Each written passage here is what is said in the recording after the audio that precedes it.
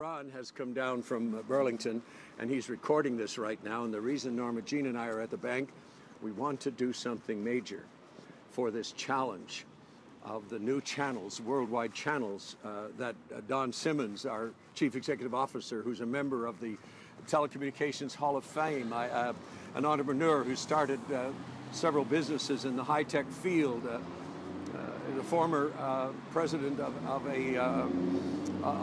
one of Canada's chartered banks, probably the most qualified person to lead us into the future I know of.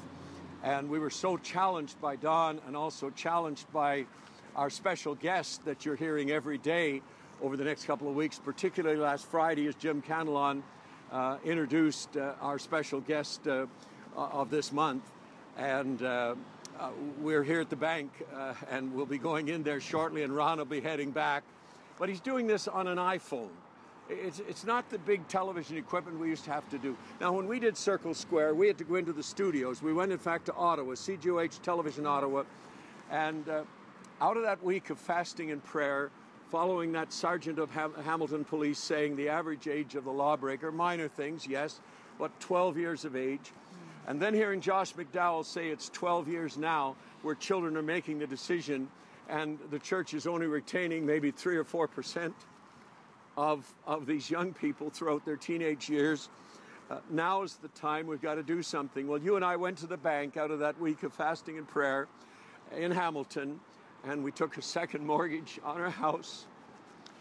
And I knew I couldn't just go to the board with no money and say we want to do a children's program, but we borrowed $10,000, and I laid the check on the table.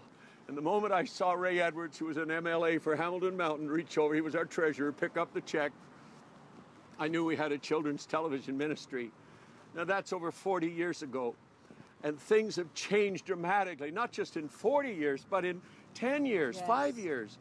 And the whole world, in fact, Josh McDowell mentioned about the young people in church. And Jim Canelon said, yes, I've seen them with their iPhones while I'm preaching. And they're checking up on what I'm saying and to make sure I'm saying the truth. And that is true, too. Yes. But Josh said we have evidence that a number of them would have been watching pornography while sitting in church. Grandma and Grandpa, great-grandma, great-grandpa, Mom and Dad, are you going to let that go on without a challenge? Now, with Circle Square, Ron, who's holding that iPhone right now and videotaping this, he responded with the duplicated over 50,000 children that wrote Circle Square in the first 6 months that we were on the air 40 years ago. Over 40 years ago.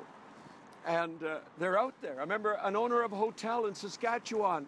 I went in for lunch, and she came running out with her little tattered Circle Square songbook, one of those songbooks that you sent out or that you did the duplication. Reynold, your brother, helped you as well.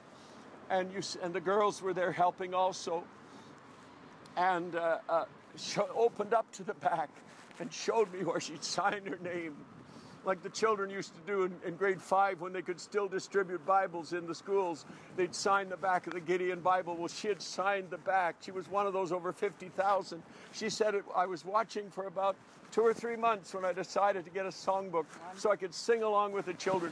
But that no longer works. That television is passing by. And you're watching. I'm thankful for that. But the stats say, the stats say that over 60% of the information people receive now comes from the internet. Yes. And television, radio, newspapers, magazines, books account for about 40%. You know, Josh McDowell mentioned Justin Martyr last Friday. They beheaded him for his faith in the Lord Jesus. And he was 65 years old when he was beheaded. People through the centuries have sacrificed so greatly. And I'm going to ask you to sacrifice now, Mom and Dad, and Grandma and Grandpa, and Great-Grandma and Great. Would you do the largest gift you've ever given to the work of God? That Crossroads will be able to communicate, this new Crossroads TV, around the world with up to 7 internet channels. They want to launch on October the 1st.